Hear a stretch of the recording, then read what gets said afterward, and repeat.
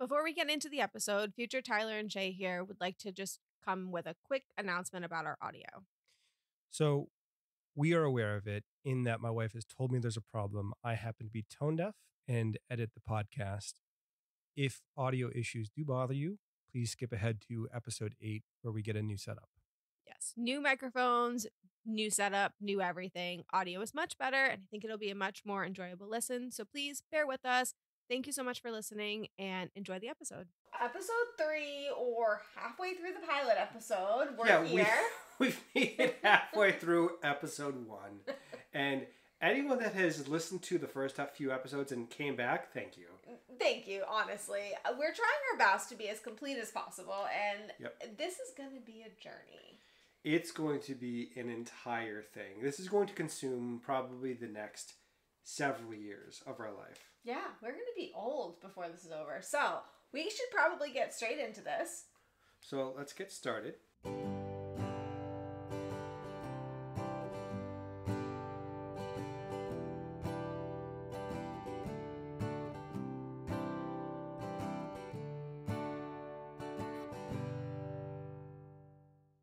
Before we get into the actual episode and the references, the last episode we did of the podcast, I realized that you didn't know that the actors are not all the actors that were in the original unaired pilot. I didn't even know there was an unaired pilot, if I'm being honest.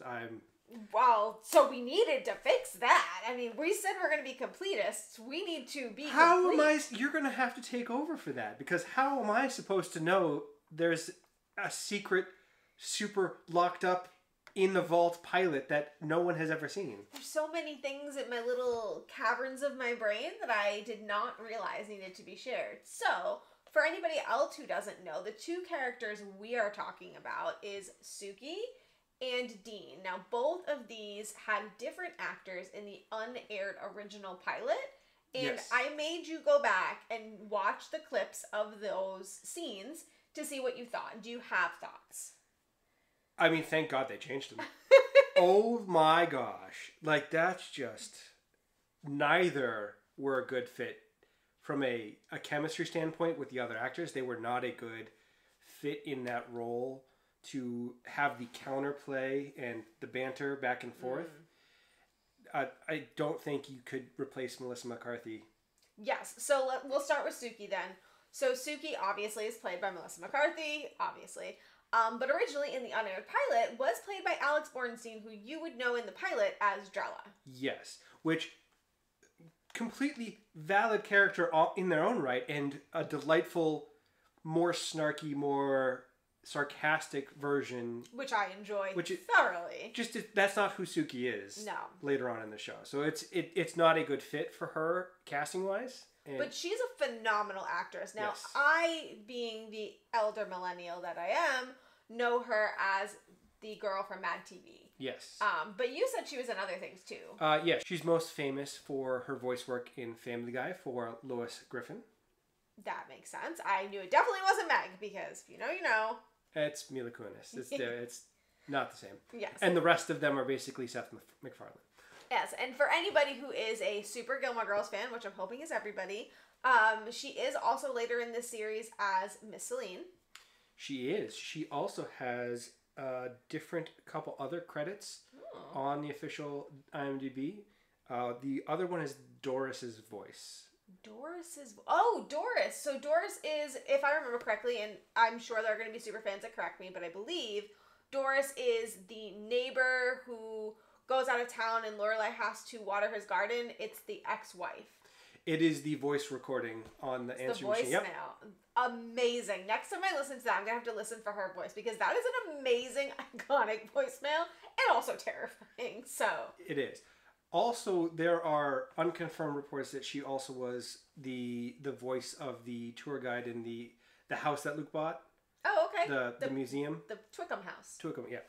All right. So she's apparently also there, but I couldn't find an official credit So we're going to be listening to that with a fine-tooth comb when we Yeah. get there? Great. So much to look forward to. But she has more credits for this show than any other person because she's in it like 5 times. I think that's awesome. I also love the fact that Amy Sherman-Palladino always brings back actors, so you're going to notice a lot that people keep re-popping up, which is amazing. But yes, I will just say I agree with you that I don't think the chemistry really worked, and I thought she was pretty, she was a little bit too, I don't want to say dry, but like monotone, where Melissa McCarthy is very like kind of like airy and warm and peppy personable, and just it's a different dynamic. It was very wooden. Yes, which if I were to say who I'd rather hang out with, it's Drella, of course. But and then Dean. So Dean's actually, for me, was a newer thing that I've learned. I didn't know that Jared Padalecki was not originally Dean. And this other actor, which of course I should have had the name off the top of my head, but I don't. Not somebody I knew in anything else. And I just, one, didn't find him as alluring as Dean, and I also just... Yeah. I didn't like their connection. I didn't feel any chemistry there. Well, so 2 things working against the original fake Dean. He doesn't have the same towering stature that Jared Padalecki does because he's like looms over Yes. Alexis Bledel, Which is wonderful for a lot of reasons. He also has that brooding bad boy teen vibe better down. Like and he has the hair. I mean, that is the 90s hair. Well, it was a way different dynamic, and in the pilot when I watched that scene where they're interacting, it was just not even. It was not the same. No, it's once you have Jared, you need him. Like that is what it is. So okay. Now that we've gotten through that, we do need to get into it. I like to give a little bit of a summary of where we are in the episode since we are kind of doing this weird, like... 15 minutes in? Yeah. So this is from 18 minutes and 10 seconds to 30 minutes and 3 seconds. And the summary is where we left off. Lorelai had just realized that she's going to have to go to ask her parents for money.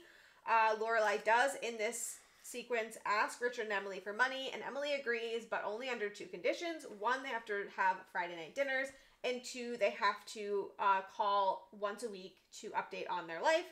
And then, presumably around the same time, Rory meets Dean and starts having second thoughts about going to Chilton. Right. And does relay that information to Lorelai. Lorelai starts questioning, and we end off this sequence with Lorelai being like, we know, she knows what's going on. She's now in the loop. Rory was not completely forthcoming with the reasoning as to why, in the typical teenage fashion, I don't want to. Can we just stop talking about it? Yeah. And Lorelai's like, and then it clicks. Let's start with the first reference, which was the song That's Where the Colors Don't Go by Sam Phillips. So Sam Phillips is all over the show. All over the show. And I did not know this either before we looked this up. So she does the la la la la. Iconic la-las for the song, for the show. The entire show has these in the background throughout the entire run. Yeah. It's just la la la. It's la la la la la la la la. Yeah, it's everywhere. Yeah. Sam Phillips is the composer of Gilmore Girls, which I did not know. Yeah, and when she was approached by Amy Sherman-Palladino, she was told that she wanted to do a different take on it, where the soundtrack was almost like a good friend or an actual active member of the cast as a character. So she wanted the soundtrack to be almost a character. It is. In its own right. It is. You can't hear the la-las and not know what show we're talking about. Like, and you don't even necessarily have to be a super fan. You just know. Like, that is just what it is. Yeah, and she has a wonderful, heartwarming story where she accidentally called the police to her house early in the morning one morning. She was tired. She typed in the wrong code for "I'm being held hostage in my own house." Oh no! And so 2 police officers show up, and they're like, "No."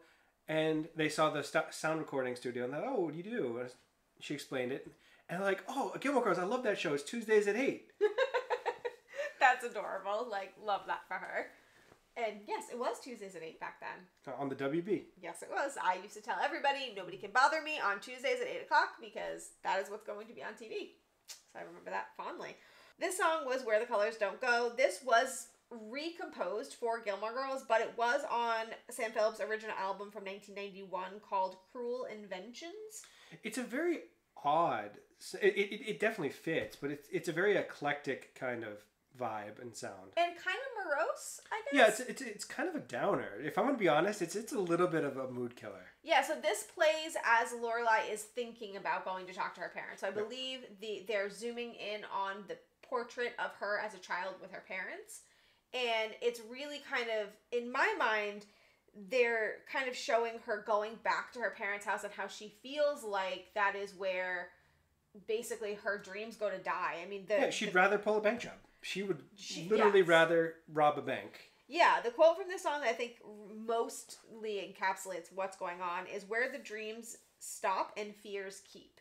Yep. So she feels like, doing this is like upending everything that she's built. And then it also has a reference to one white flag, which I'm assuming means that she's like surrendering to her mother's wishes because... Yeah, she's going to cave. Emily Gilmore always gets what she wants.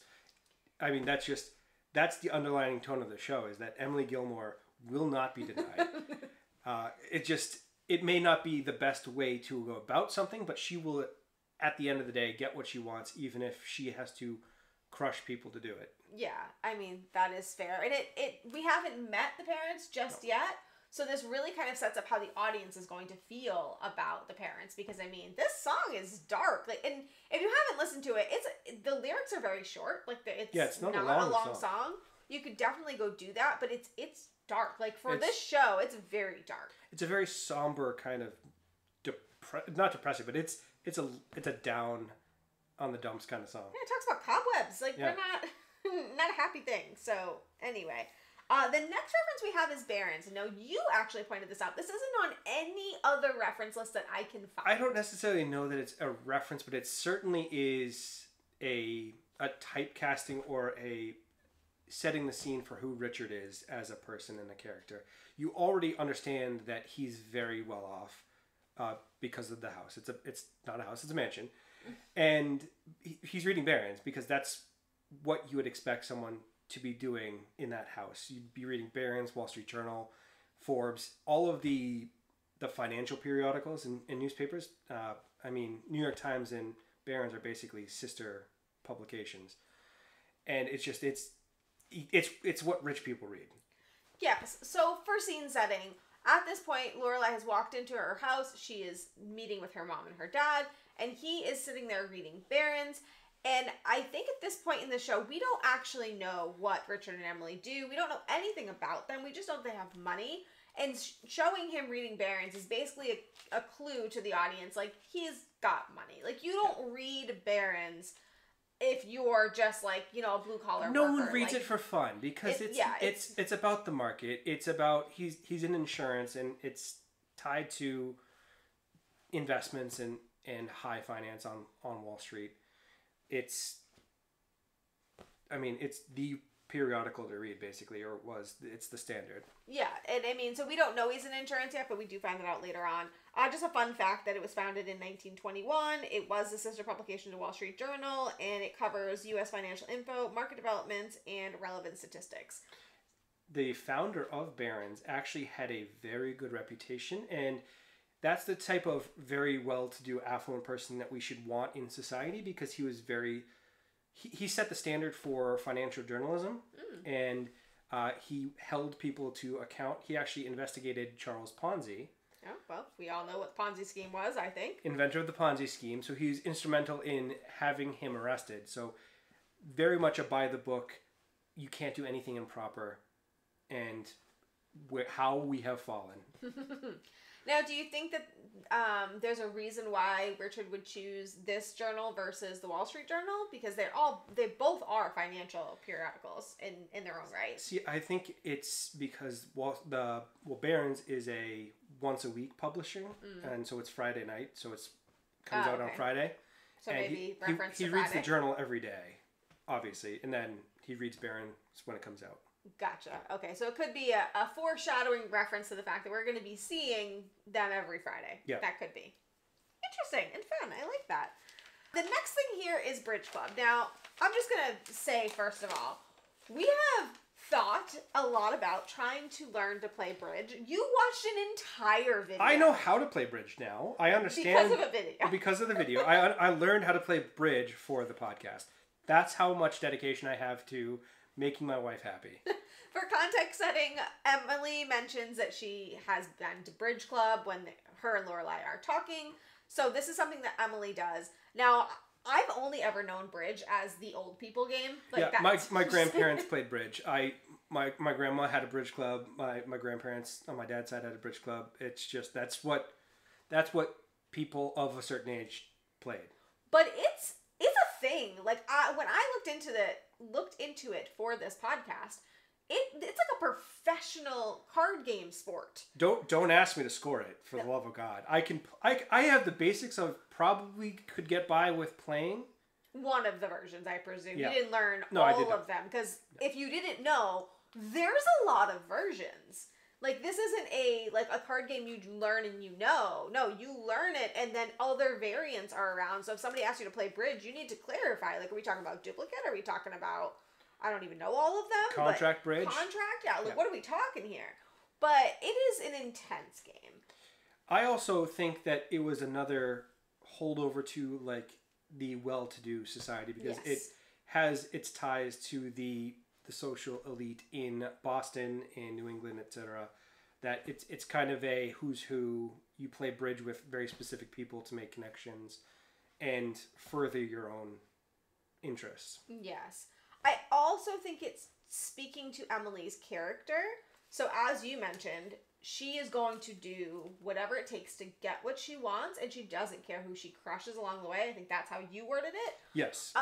Bridge is very much a game like this. It's a strategy game where you're trying to outwit your opponent. You're trying to break them down and trying to force them into playing your hand versus you playing their hand. It's very much about imposing your will on your opponent. And it very much suits Emily Gilmore as a person because that's who she is. That's what she does. Is she says, we're doing it my way. There is no conversation about it. There's no discussion. This is what's happening. And it suits very much what she does in this scene because she very much says, look, we will give you money. Which you can tell wasn't even a question for the dad. The dad was being snarky about you need money. But he was absolutely going to give it to her with no strings attached. And the mom was like, no.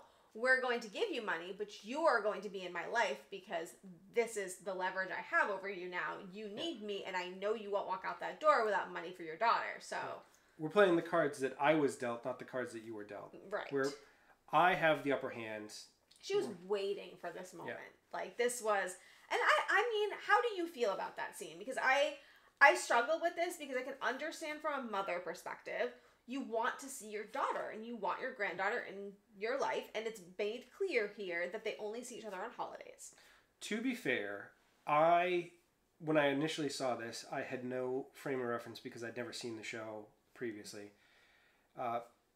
Because Gilmore Girls, for all its benefits and flaws, mostly benefits, is a very serial type where you have to be invested from the very beginning, and if you miss that, you're lost. Sure. And so I didn't really watch it because I didn't catch it when it started on television.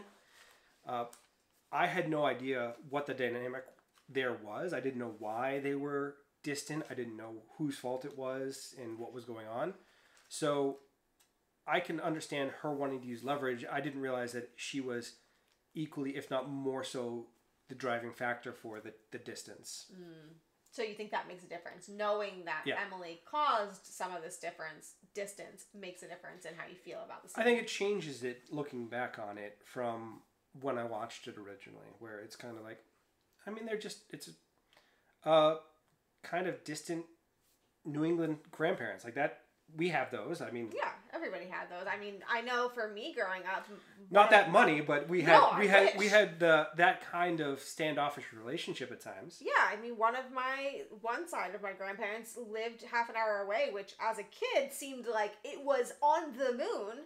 Well, that's because they live in Rhode Island, and anything over 10 minutes, we've already covered that. People do not... Funerals, weddings, it doesn't matter if it's not 10 minutes. Yeah, we saw them on Forget the about holidays, just like in this. It Yeah. was like, they were on the moon. We can't go there all the time. So I don't know that when I first watched it, I thought much of it. But now, looking back, knowing the context, I'm like, oof, definitely using that leverage, are you? The next thing here is kind of like a loose reference, but also like a conglomeration of all references in one scene. Yes, it's the Hay Rides. Yes, so as we've mentioned earlier, Lane is going to go on a hayride with a Korean doctor. Korean future doctor. He's a child. They don't joke about future doctors, I think is the line. Yes, that is true.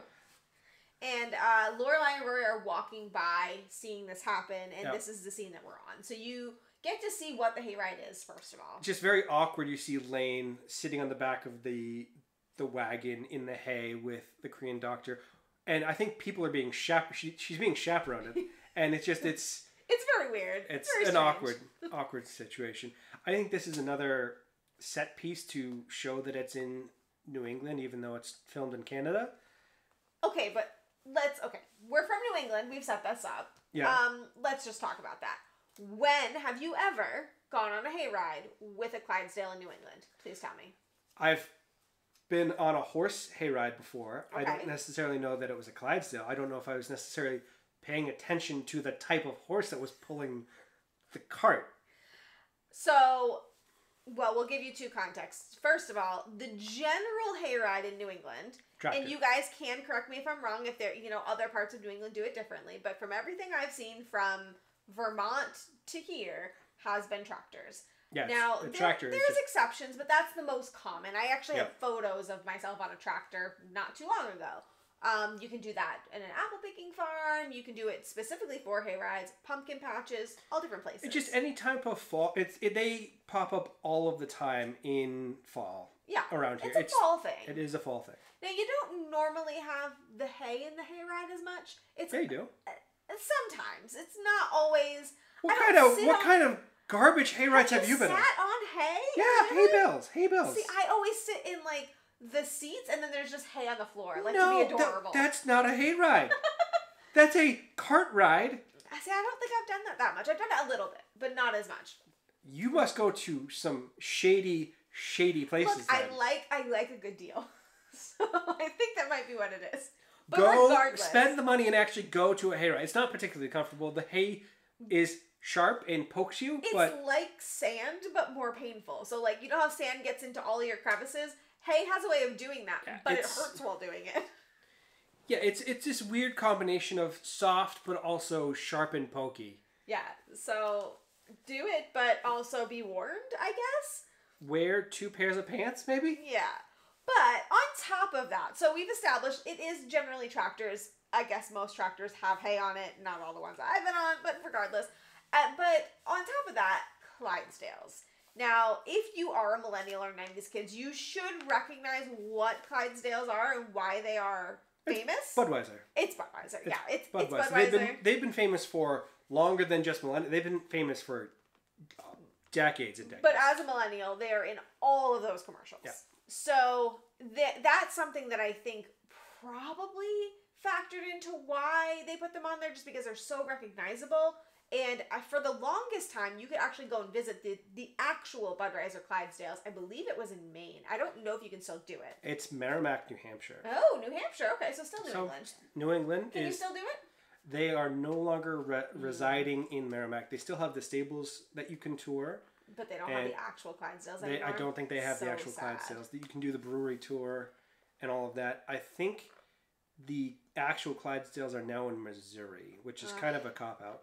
So sad. So for the longest time, you could do that, and I wanted to for so long. But I think that the thing that stood out to me about this is to get Clydesdales, from what I can tell, it is quite pricey. Now, I've Googled trying to find a way that we could do that. Just, fun little fall thing. We're moving into fall, and why not? You can't. It's very pricey. You can rent them out for, like, larger groups in a more affordable way, but still quite pricey. I looked it up, and it's around $2,000 for the day to rent a Clydesdale. Are you trying to say that's not pricey? No, that's okay. That's extortion. I thought you were trying to say, like, actually, it's only $2,000. No, that's extortion. ridiculous price. Yeah, no. It's a horse. It's crazy. Now, I understand that horses are expensive, but you're renting them for a day. Yeah, well, I mean, I'm assuming most places that do something like this for a town, it would be like a week or something. But yes, if you're doing it for yourself, $2,000 for a day? No. But we haven't met Taylor yet. But if you know the show, you know that Taylor is the one that organizes town events and decides what goes into town events. And I'm just so curious. Do you think he would have opted for this pricey hayride? Obviously. You do. He's extra as hell. He is very so extra. super extra. He has the old time candy shop later on. He has an event every day in this town. Like, there's not a single day of the show where there's not some kind of small town event, which is somehow not bankrupting the town. Because they have like a yarn knitting thing where he spends thousands of dollars to raise thousands of dollars. No, he absolutely goes for exactly how it has to be done in a very specific way. See, I picture penny pitching Taylor. You see him in a lot of scenes where he's like always talking about how much things cost and like trying to make sure things look nice and doing the best for the town. And I think to myself, he would pick the tractor. Like, he would do a hayride for sure, but he would pick a tractor. No, he's going out of his way to have the horse-drawn carriage because how the town looks is more important to him than the cost of it. That's fair. I think there's the two conflicting things, and then the town pride always wins for Taylor. So is one of Kirk's jobs like the poop scooper?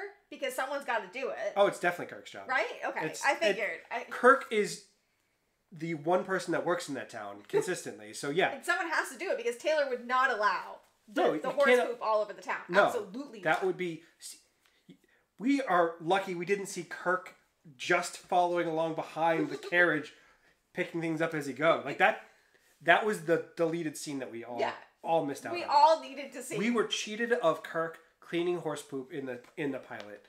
That would have been an amazing job of Kirk's. Like, I just feel that is perfect. And it would have set the tone for he does all of the jobs in town. Does everything with pride. Yeah. Like, just, he's wonderful. So he's not in the pilot at all, but that would have been a perfect way to do it. Yes, that would have been his moment. But I just wanted to see what you thought there. Okay, so now we are moving into Rory meets Dean. And this is probably the most famous scene of the pilot, I think. It's the one that I can quote. It's the one I've seen the most. It's the one I've seen clips of the most. Yep. It is where Rory meets Dean and she quotes Rosemary's Baby. Yeah, it's her last day of school, isn't it? Like, it's her last day before she leaves. Yeah, she's like collecting her stuff. Yep. And he asks her if she's moving, and she said, no, just my books are. Yeah. I believe is the words she used. And so... Personally, we need to mention that we actually did a whole movie podcast episode on this. We did a whole podcast about movies in the past so that we could watch this movie because of Gilmore Girls. No. You can't... I'm not going to accept that was not an elaborate, long con setup for you to watch Rosemary's Baby and then all of the other movies that were related to Gilmore Girls. I mean, that would have been amazing, and I would have been really proud of myself for that kind of dedication, but... No. So if you, by any chance, happen to find us through the movie podcast, I doubt you did, but you never know. There's like 4 of you that had watched the movie podcast back then. And if you did, we love you. But we did do a whole episode. I think we still have that somewhere, like in a vault of some sort that we could always share. We definitely mentioned Gilmore Girls. For sure. There's no way I covered that movie without bringing it up. That's impossible. I think I had a segment on the movie podcast about... how every movie relates to Gilmore Girls. I'm pretty sure. Like, I had a whole segment. Yeah. So, it's impossible. I did not mention it. But, so we did see the entire movie, and what did you think of the movie? I mean, it's a classic. I mean, there are some rather questionable scenes where Satan comes to Earth and has his way with a character. Like, there's a lot. In that movie. And then that's how Rosemary's Baby is created, correct? Correct, yeah. Yeah. It's been a while, but yeah. It's the whole idea of a satanic worshipping group of old people are making this poor woman have the devil's baby. Yes. And this movie, I believe, came out in 1978? 68. 68, okay. So it's quite an older movie, but it's pretty well renowned. So I think this reference is setting her up as being very quick-witted, kind of like really in the know with like some of these obscure references. It's the eclectic. She has her mother's kind of sense of humor because that's the person that she spends all of her time with is her mother. She's just a younger Lorelai Yes. Gilmore. Yeah. So I want to mention what Tannis Root is because I know when I first watched this show, there's not a chance I knew what it was. I'm pretty sure I re-listened to it so many times thinking, well, they must be talking about a real thing. So, like, I must know these words. So if you don't know Tannis Root, don't feel bad. It is made up. It is a fictional herb that is distributed by a cult. So I think the reason that she says this here, she says, you look like Ruth Gordon with a Tannis Root.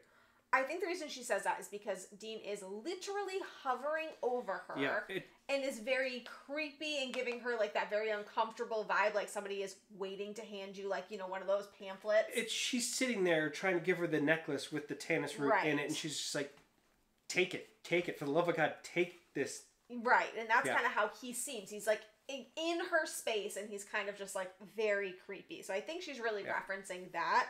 But I want to ask quickly, Dean knew what she was talking about. And if you know how this show progresses, one of the biggest complaints that people have that are anti-Dean or not Team Dean, which I am not Team Dean, if anyone was wondering, is that Dean doesn't share her interests like other boyfriends do down the road. And in this scene, he does. He shows that he does have the same obscure interests that she does. Movie versus reading.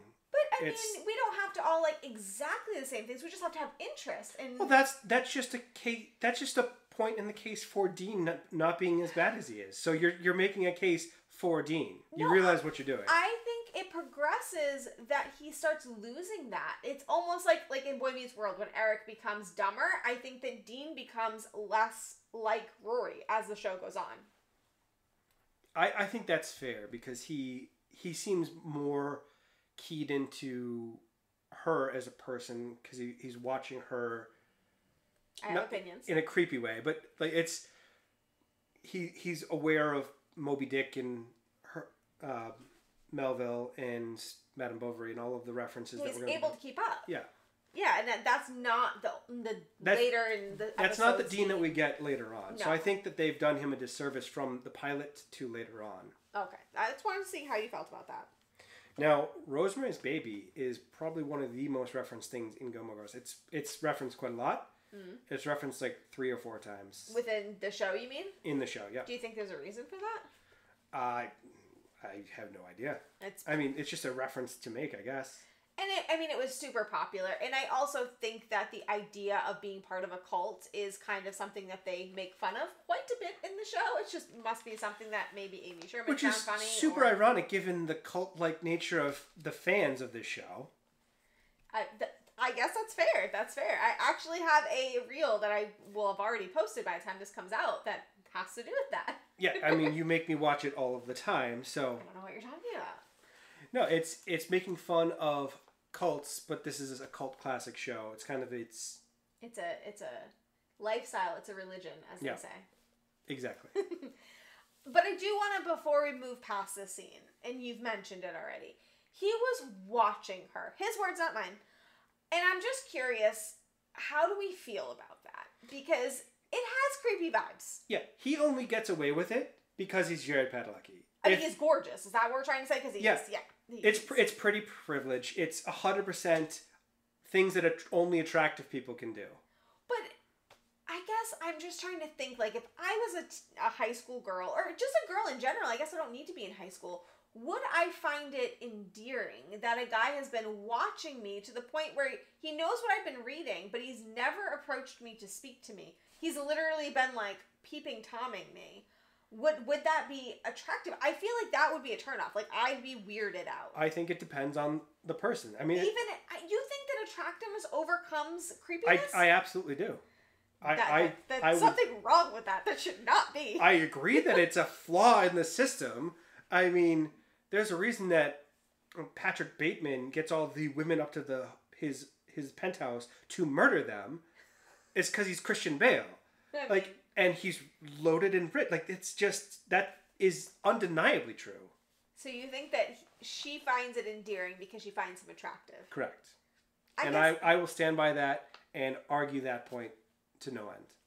I mean, I guess I can see where you're coming from there. I just feel like that would not be endearing to me. I would be like, why were you just watching me? If it was a different, less attractive, if it was Minkus from Boy Meets World, it would totally different vibe. You'd file a restraining order immediately. Exactly. Like, that's what I'm saying. Or just the unattractive, creepy kid that smells bad in class. Like that's you're not having the same reaction. You're just not. But there's an entire show nowadays about this. You know what show I'm talking about. My most famous meme ever. Where this guy is a relatively attractive guy. And he's literally that just reinforces people. the point. Because he gets away with it. They don't know. But my point is, though, we as a society have determined that that is creepy. But we let it go in this context. And I don't know. We let it go because of pretty privilege. I guess. I don't know how I feel about it. But that's fine. We're moving into Melville. There's a lot of heavy book references in this show. And I have a whole monologue prepared. Okay. Well, I've got some funny things in here too, but let's just give it a quick overview. So, Dean is kind of talking about the books that he's seen her read, and, whatever, seen her, it's fine. So Moby Dick is one of the ones he mentioned. She says it's her first Melville, and just so you know what this book is about, in case you haven't read it, it is about the obsessive quest of a sea captain for revenge against a great white whale named Moby Dick. Yeah, who doesn't know the premise of Moby Dick? I mean, I don't know. I just want to make sure that we're giving everyone context.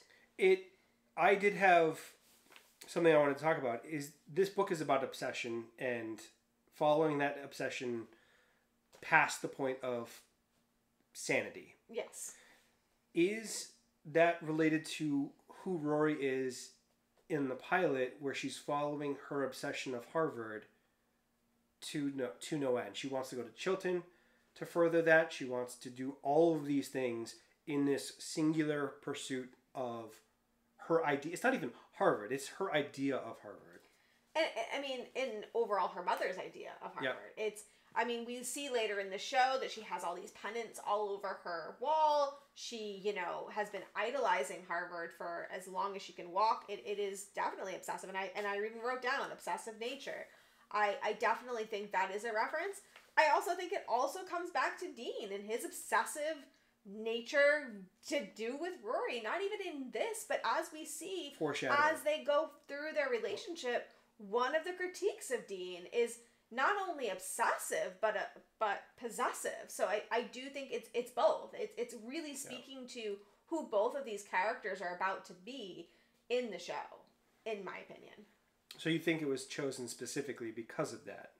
I would love to believe that. I don't know if that much foreshadowing went into it. We're running into the trap of assigning meaning retroactively that maybe the show writers had no intention of implying. But I do think that at minimum they were trying to show the obsessive nature of Rory, because that's already being set up. I do think that is for sure there.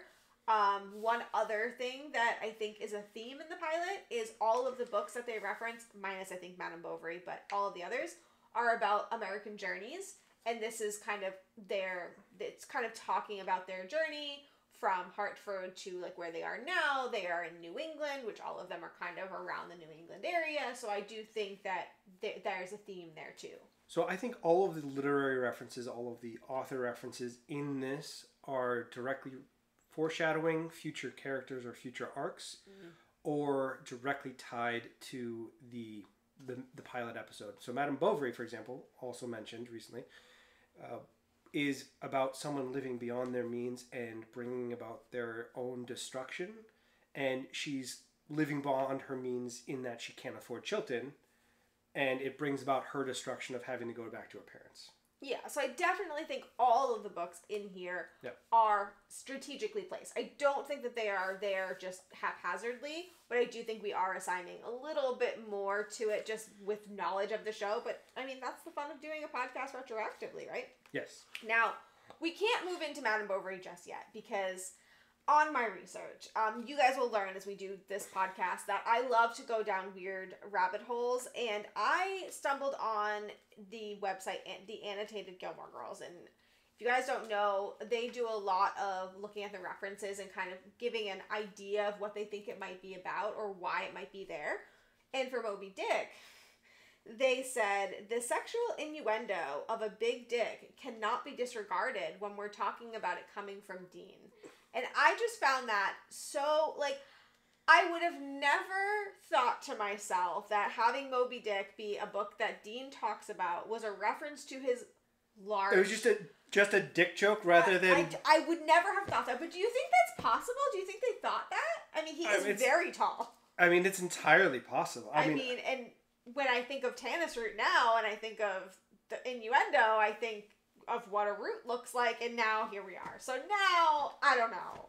It feels like there's a lot of phallic symbols in there that I would not have picked up on before. Which comes into play later in the series when they have their serious moment when he's married and... Are you talking about his literal phallic symbol? Yeah, basically. That's great. Lovely. Yeah, it's a whole thing. It's got a lot of things Comes flopping around. full circle. Flopping around? Really? Can't help it. We got there now. Well, anyway, I thought that was very funny. So I don't know if anybody else thinks that is the case, but if you see other phallic symbols in the pilot episode that we have missed, please do let us know. I mean, to rein it a little bit back in from not too much, because not if anyone knows about it, Bovary is about not too much. Whaling is actually very integral to the history of New England as well. There's a lot of high schools that have the mascot or the team name the Whalers. We're going to high school now. It feels uncomfortable. It's all of the towns. Awkward. All of the towns on the coast are either the Whalers, the Sailors, or some. Yeah, it's true. I mean, all of them. Mm-hmm. So it also plays into that they live in Connecticut. Yeah, a lot of the pilot references are really setting it up that we're in New England, letting you know. I mean, Moby Dick is the great American novel, and it's also the whole she reads like a crazy person. Mm-hmm. And that's a whole other entire conversation about how she has the most pretentious reading list of all time. Yes, and we'll get to that, but I feel like we've covered it a lot in this episode. Yeah. Maybe we shouldn't do this. That's a long conversation. So next is Madame Bovary. Yeah, and not at all less pretentious. Not at all. But we're in the same conversation. Dean is talking about books she has read. And do you want to give an overview of what it is, or do you want me to? It's basically a woman that lives beyond her means and cheats on her husband.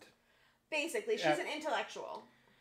She's an intellectual that doesn't want to just exist in the boring everyday life, and she wants to have fun, adventurous times, and she gets bored with her doctor husband. Yeah, exactly. So she cheats, which, if anybody knows the show, knows that I know that it's probably not foreshadowing, but it's awfully convenient. I still think it's more to do with the fact that Lorelai has to afford children, and she's living beyond her means, sending her daughter to a private school, so she has to destroy her life and go back to her parents. Fair. However, we've got infidelity. Yep. So this person in the book is very about infidelity, all about it, gets bored. So we've got obviously infidelity with Dean later in the series, but then also in A Year in the Life, we have Rory who gets so bored with her boyfriend that she forgets his name while cheating with Logan. So I'm just saying, I know they probably didn't think about that. But spoilers, dear. I have not gotten to A Year in the Life. Well done. There's going to be spoilers in this podcast. If you didn't know, you know now. But yeah, so I do think that even though they didn't intend for that, that is pretty funny to see there. That's just an interesting thing. It's all kind of just interconnected in a way that a lot of shows don't reach because they're more superficial and they don't actually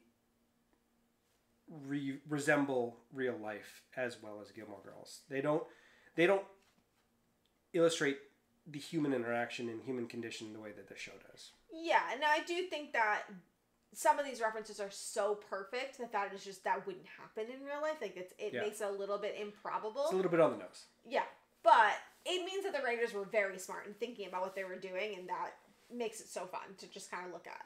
I have a question. Oh boy. Speaking of the pretentious one last time, does Rory only read those books, or does she read trashy stuff at some time? Not trashy as in smutty, but like just not classics. Like just a easy, lighthearted read that is not particularly well written, just a palate cleansing kind of, not having to read a heavy Madame Bovary or War and Peace or...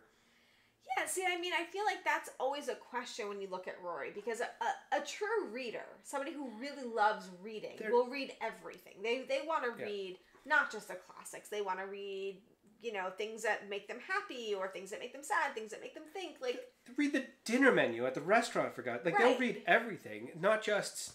It feels sometimes when you look at the stuff she's reading, like she's reading specifically because of her obsessive nature to get into Harvard. Yeah. She wants to be able to say she's read all of these really pretentious, like, well-known works of literature, and not even wants to read them to enjoy them, but to check them off a list. Yeah, it seems a little bit performative on her reading list, where she's just checking a box saying, done that, I can move on to the next one, so that when I have to interview with someone, I can say, quote Madame Bovary, or quote War and Peace, or whatever. It's just, it's... And based on, like, who you see her being in the show with Anne Lorelai, it seems so strange that she wouldn't like more, not trashy, but, more pop culture-y, more that's like exactly, fun it's stuff. just, that's what they seem like, those type of people that would enjoy that stuff. It's a broader range. Maybe read some kind of fantasy novel or fiction, or like a mystery. A thriller, or even like a love story, like a little, like, teen bop romance type thing. Just a dime store paperback of some kind. It doesn't have to be the greatest literary work of all time. It has to be something that you enjoy reading. Yeah, I mean, I've gone through the list that she reads from time to time, and I'm a reader. I love reading, and there's no way. Like, I couldn't just do that. It's dense, and it's overwhelming, and I feel like if you only read those books, you would be turned off to reading. Like, it's just not... And you'd also be horrifyingly pretentious, to the point of no one wanting to have a conversation with you, because... And she's not, though. Or at least she doesn't come off that way in the earlier seasons. No, she's down to earth, which is just very contrary to that reading list. Now, you said you've read Moby Dick, didn't you? Yes. Do you think that it's realistic that she would have read this at this point in her education? I mean, I think I read it about this. I remember reading it in high school. I don't remember when, but I was probably 15, 16, maybe 18. Okay, so it's not overwhelmingly hard books. I know some of the books she reads. I know she mentions The Fountainhead later on. I couldn't get through that book to save my life. Yeah, there's definitely... I'm just curious if this was one of them. It's definitely doable at the high school age, so I don't think it's outside of the realm of realism there, but it's not a quick, easy read. No, I can't imagine it would be. And she says her first Melville, so he wrote 10 books, right? Something he wrote a lot of books, yeah. Yeah, so, I mean, it looks like it's like one of those things, like, I need to get a Melville on the list, I need to get, this author and this author. Yeah, it's picking it out. I don't know if she would read good books, like, good books. Just easy books. It's just like something that is, you want to turn your brain off and forget about things for a bit. I would love to see in 2023 what she'd be reading now. I would love to do that. All right, so our last reference here is Flo-Jo, which before this, I did not know who Flo-Jo was, and I am embarrassed.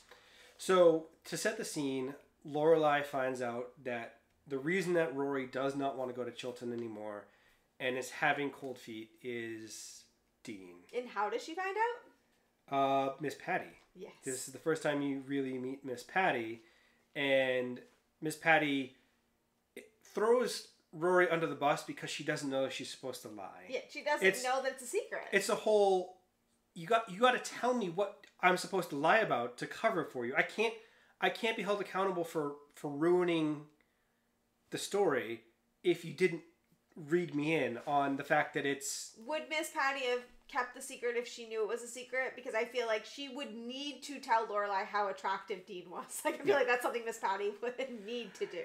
Yeah, so there would be ways to say, hey, have you seen this new boy in town? Yeah, versus... Wink, wink.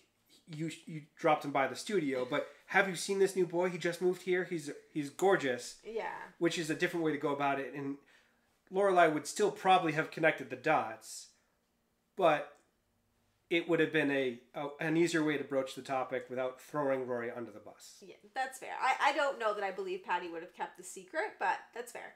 But so Miss Patty mentions that your boy came by, and Lorelai connects the dots, and she's like, boy, okay, so this is why you don't want to go to Chilton, and she says you better turn into Flo-Jo if you want to get away from me. Yes. So, Flo-Jo, I was around this time period, and I don't know if it's because I didn't watch the Olympics. You were born. Well, I mean, 1984 and 1988 was when she won. Yeah, you were not around in 1984.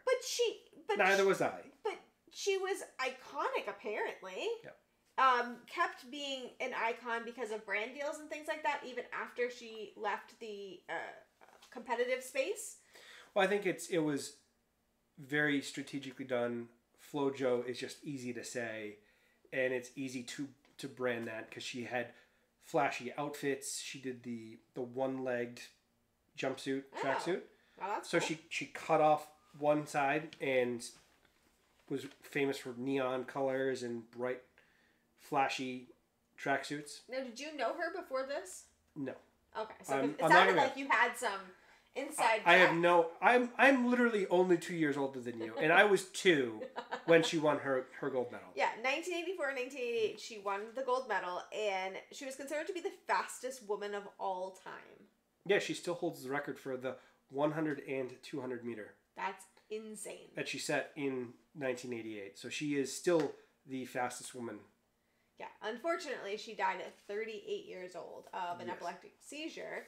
But bringing it way down. I know, but I do think this reference is here as a way to solidify Lorelai as a child of the 80s, because it's one of the older references, and it really kind of shows the difference in age between Lorelai and Rory. I think that's why that's there. Yeah, she was actually, I think in 2022, Time did Person of the Year, and she was voted Woman of the Year in 1988. Flo-Jo was? Yes. Wow. In the year that I was born. Yes, which is why that I would disagree with Time, and I'd say that you're the woman of 1988. Oh, that's so cute. You needed to get in there. You wrote that down? I did. Yeah, of course you did. Of course I did. Always look for opportunities to... Are you looking for husband of the year? Is that what you're aiming for? I'd settle for husband of the day. I mean, okay. Well, you got that on a recording, so now other people can vote for you, so good for you. In posterity, I am wonderful, and I have no flaws at all. Of course not. No. Now, before we close this out, I have one little piece that I saw in this scene that I just ask a quick question about. So, as we're standing here and Lorelai is yelling at Rory that she better turn into Flo-Jo, there is a sign in the background of Miss Patty's, and it says gymnastics, ice skating, baton twirling, and modeling.